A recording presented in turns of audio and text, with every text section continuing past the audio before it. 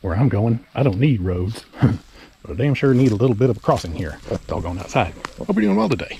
All right, so today's mission, should I be able to actually complete it, got a little runoff ditch here. Trail on the other side that comes down from part of the property, and then back that way downhill a little bit is to where we've been working on the well the last couple of videos.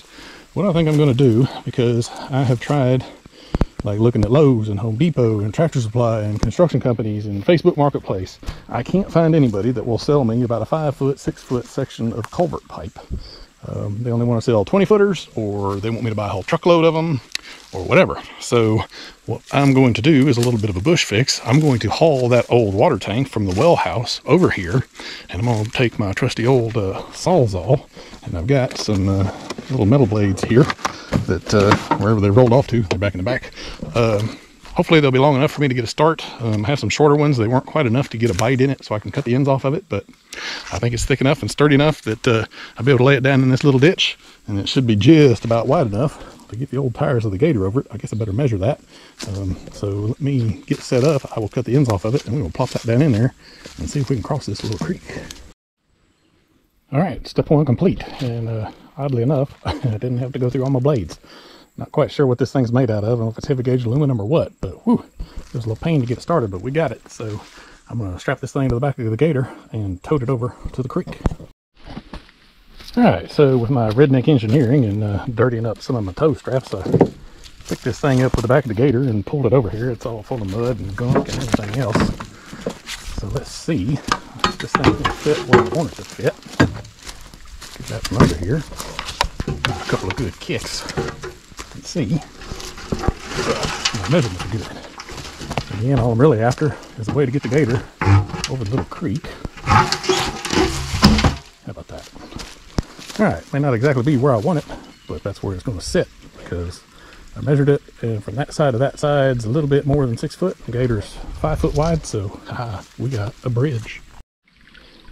Alright, so of course I had to test it out, got the Gator over it. It struggled a little bit because this thing was a little bit unstable, so what I'm going to do, find a nice little log to help kind of lay in there and pick up some of the void, but I may or may not remove that because I've got 10 bags of just kind of generic drainage rock that I'm going to spread down around and over this thing and kind of stabilize it a little bit. Found a big old piece of PVC pipe laying around. I thought about maybe kind of cramming some of that down in there too, because that won't actually kind of degrade, but it is what it is, kind of a temporary fix until I can figure something out more permanent. So let me start cracking these bags open and see if it helps. All right, so 10 bags of rock, a couple of logs later, we've got what I think is a fairly stable crossing here. It probably needs a couple, 3 more bags of rock. I think when I estimated this, I was, it'll probably take 5. Let me buy 10. Yeah, I probably should have bought 15. So, all right, let's load up the Gator, go across this thing, make sure it does what it's supposed to.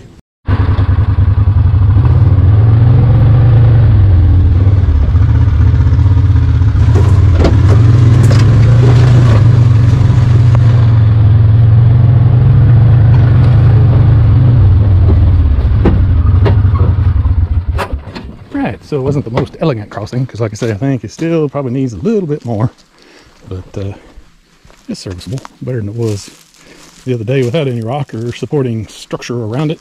What I actually thought about doing is just buying like 10 bags of Sacrete and just laying them on there and letting them get hard. Hell, I might still do that.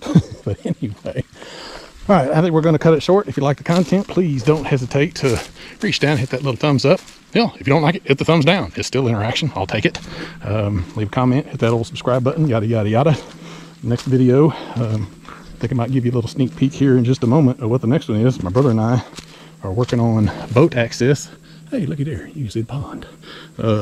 So looking for a trolling motor. We're going to get a battery. I've got a fish finder sonar. I'm going to get a topography type map of how deep it is all around the place. So see if we can catch some fish out of that thing here pretty soon. Until next time, I'm gonna go cool off while you go outside.